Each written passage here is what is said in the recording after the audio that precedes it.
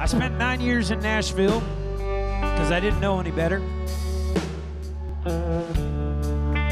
And after a while, I realized something.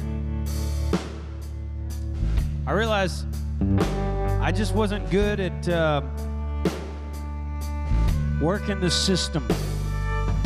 I was too much of a guy that wanted to take his own path, do his own thing.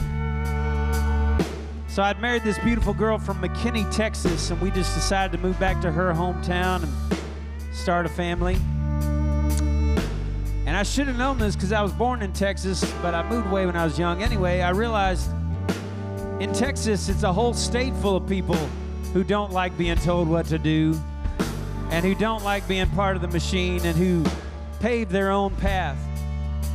And that's, to me, when I think about Texas, I think of that independent spirit that we've had ever since the beginning.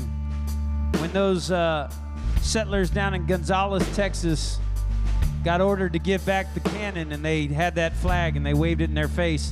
Not only did they not give it back, they had to make a flag that said, "Come and take it," and wave it in their faces.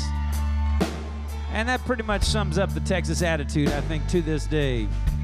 So here's a song for all of y'all that are proud to be Texas like that.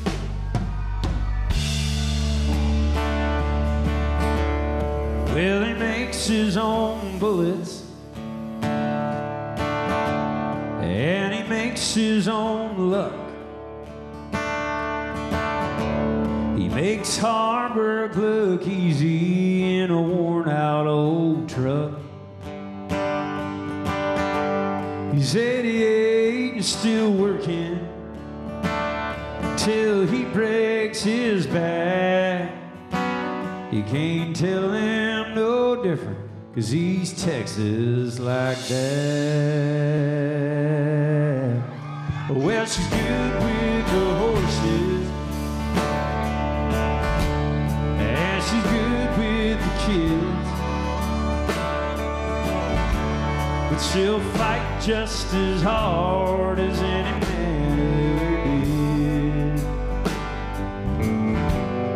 At the end of a waltz, when you took her back, she's a beautiful sight, 'cause she's Texas like that. It's a fire in your belly that says we're gonna make it. It's a tattered old flag that says come and take it. It's a lone star shining, though the night may be black.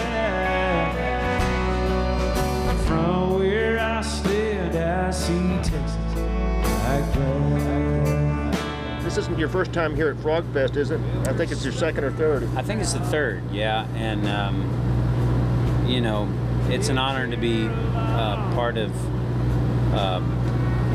you know, the Lone Survivor Foundation that's being benefited by this. And I believe in the work that they do. I'm thankful for all of our service members and the sacrifices they make. And so I definitely, it's fun for me to get to kill two birds with one stone. We get to put on a fun show and do what we do, but we also get to spread the awareness for the good cause.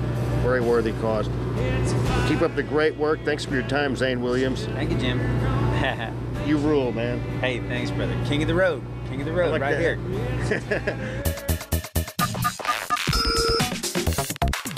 Here's another Evadale Raceway fabulous flashback. You got a hat kind of like, almost like the race car driver, Richard Petty. Yeah, I've actually interviewed him once or twice. Nice, nice. Yeah. He's got a few more feathers, but that's cool, man. That's traditional. Yeah, I like it.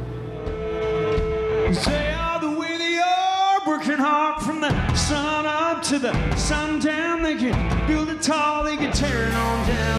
King of the road. That was this week's Evadale Raceway fabulous flashback.